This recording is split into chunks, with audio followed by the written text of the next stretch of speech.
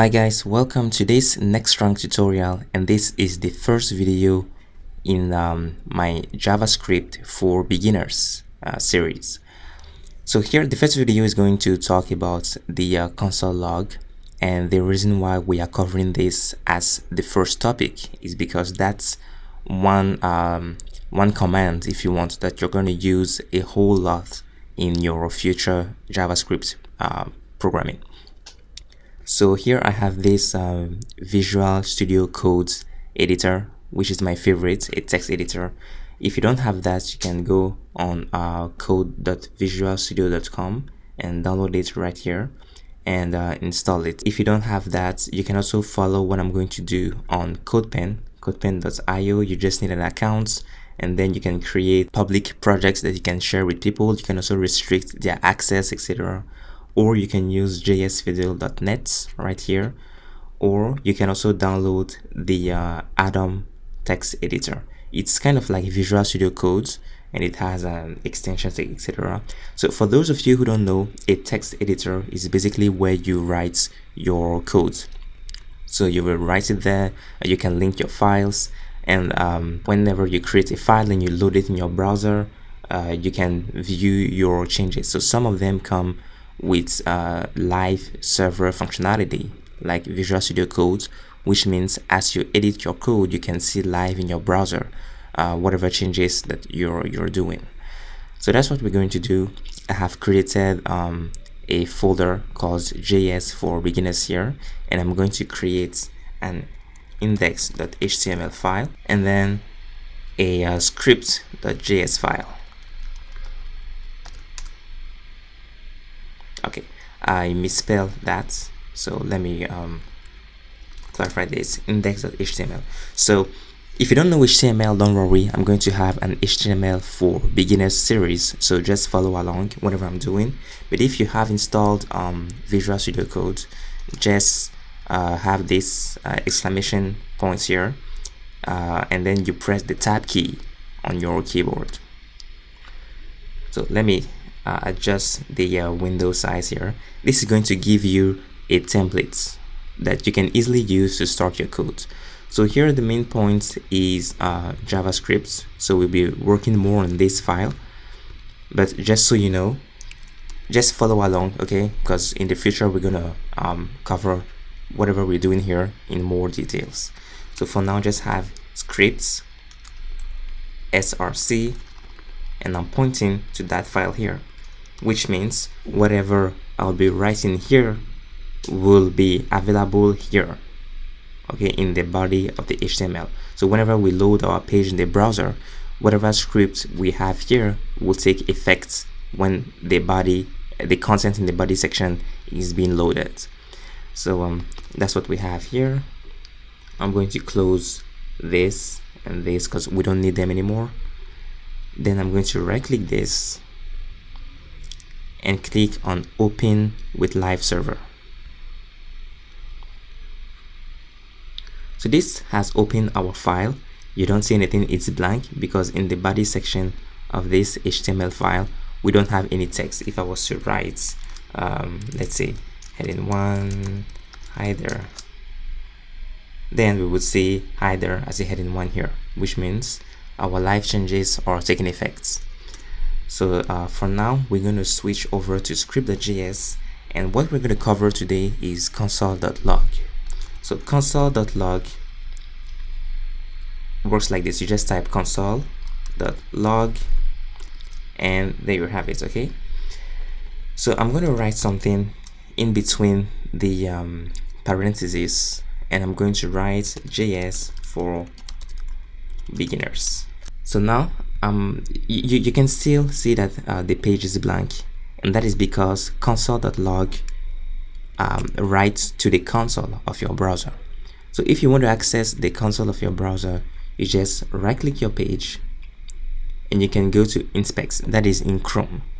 So you can also use the control directly, Control-Shift-I, which is what I normally do.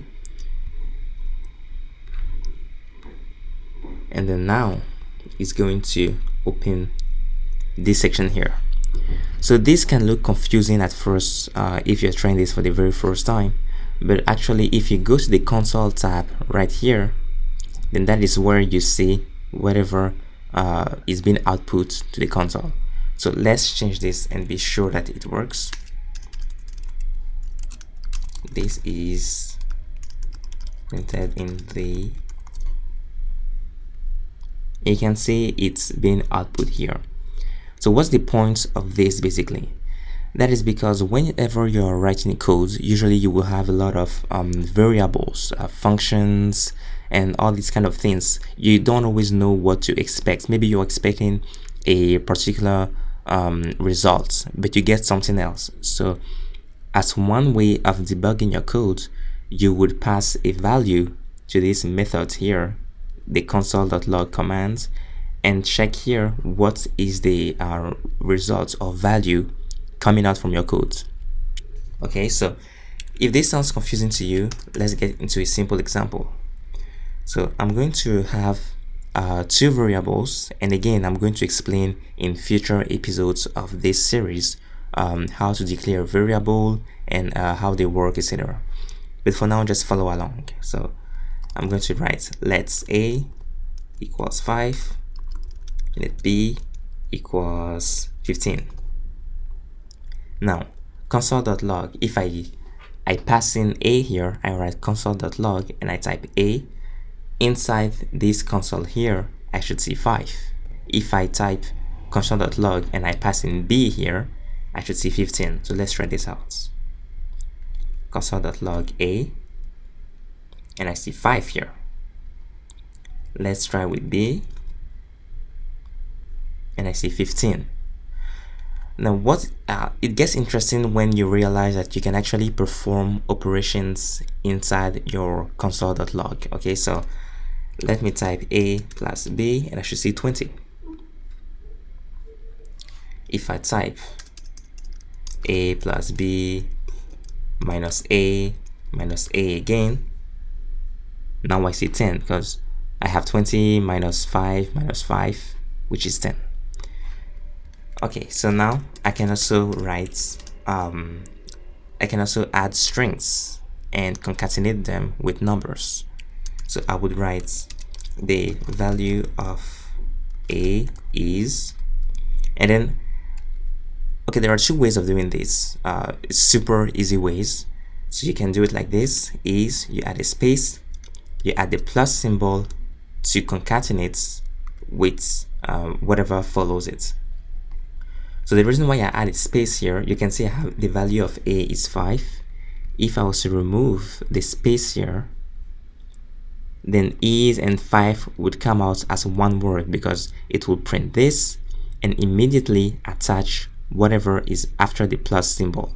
So you add a space here. If you don't want to add a space, you can simply remove this and add a comma here, and then it acts as the same way. So you can still perform operations here. If I was to say the value of a plus b is, and I get 20 here. All right, and if you check here inside your console, you would see which line is outputting or printing whatever you're seeing here. So scripts.js line 4, the number that comes after the column is the line inside your file. So here you can see on line 4, that's where we have console.log, and then we pass in the string and the variables. So that's what we see here. If I click on 4 here, this file will open inside the developer tools, DevTools, as you can see here, and show it to me exactly what I have here. So let's go back to the console, and to prove that this line number is not just a random number, I'm going to add spaces here. Now we're on line 8, and you can see that line 8 is being shown here. So this really takes, it really reads your file, and wherever you say, hey, I want this to be output in the console, it will just do exactly as you tell it to. Okay, let's say I had now a third variable. Let's see equals a times 2 plus b. Let's make it even more complicated. Now I don't know what value should come up here. An easy way to check if you have something complicated would be to simply console.log C, and it gives you 0. Now let's check if that's correct. A is 5, which means 5 times 2 would be 10, plus B will be 25. 25 plus A is 5, minus 30 is negative 25. So 25 here plus negative 25 is indeed 0. So if I was to say this and 10, then yeah, I'll get 20. So that's one way of finding out quickly what values you are to expect from your variables. Okay, so this is a really quick example of how you can use console.log. But for more complex examples, we'll have to get to other tutorials where we actually write real code and debug our scripts. And then that's where you really see the power of console.log.